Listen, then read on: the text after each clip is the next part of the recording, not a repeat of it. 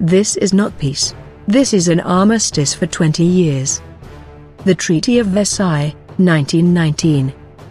After 4 years of global conflict, 16 million people had died and centuries-old empires and dynasties had collapsed.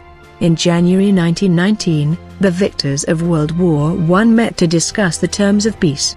U.S. President Woodrow Wilson had devised a plan that he believed would bring a new order to Europe based on democracy. Wilson pushed for a League of Nations to act as arbiter and peacemaker in national disputes. Britain and France wanted to ensure that Germany would never again be able to threaten European peace. The German army was to be reduced and the Rhine demilitarized. Germany was also asked to give up lands to France on its west and to Poland on its east and north. In addition, the Austria-Hungarian empires were to be split into new nations such as Czechoslovakia and Yugoslavia, and the Ottoman Empire was also to be carved up, to the advantage of the British and French. War Guilt Clause. Crucially, in a war guilt clause, the Germans had to admit to starting the war and also pay £6.6 billion in reparations.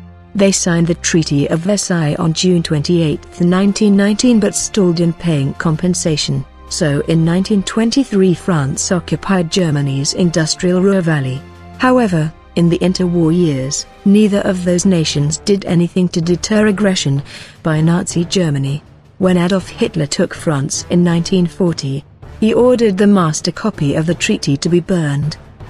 "You have asked for peace. We are ready to give you peace." Georges Clements, Prime Minister of France. In context. Focus: peace after World War I.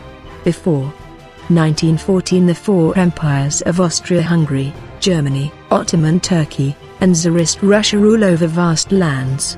1916, British and French diplomats meet secretly to determine the fate of the post-Ottoman Arab world. 1919, the Paris Peace Conference sets out the terms and conditions for post-war peace.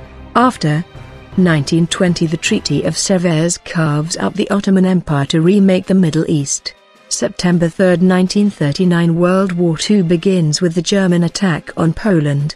October 24, 1945, the League of Nations, having disbanded, reforms after World War II as the United Nations.